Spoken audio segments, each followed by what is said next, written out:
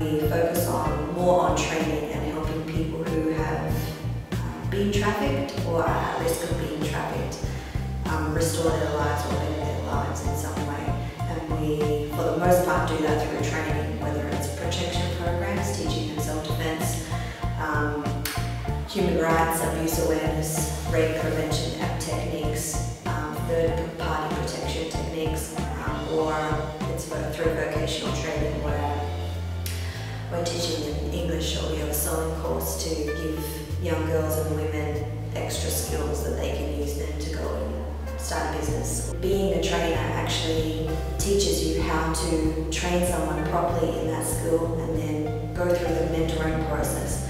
So you teach them how to do it, you show them how to do it, then you help them do it, then you watch them do it, and then the process continues, so then they can train other people in that skill or in that vocation. And so often I've met women and children who say, oh, that's okay, my father will protect me, oh, that's okay, my boyfriend will protect me. And that doesn't happen. It's nice to think that way, but that doesn't happen. You only can rely on yourself to protect yourself. So in order to do that, you need to give yourself the skills to be able to protect yourself. So to me, the heart of Global Alms is to help and train people who are at risk or who have been trafficked. I want to personally help children and women that want to stay safe. Everybody has a right to be safe. So I want to be able to give them the skills to be able to do that. But with that, I also want to give them skills to be able to improve their lives.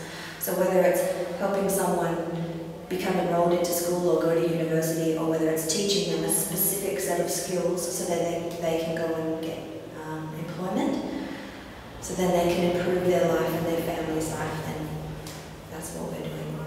I have a bit of a complicated personal story. I have a very great family and I had a brilliant childhood, but I had some things happen in my childhood where I wasn't always safe. Then when I became an adult, so when I turned 18, I had a few incidences where I also wasn't safe. And I grew up in the Western country. And I had all of the opportunities in order to have the best life I could, and I still wasn't safe in some instances. So the people here, whether it's Thai, Korean or Burmese, they are not always safe and they don't always have those opportunities. So if we can come here and do our little part to help as many people as possible to be able to feel safe and to know how to stay safe, then I think that's worthwhile.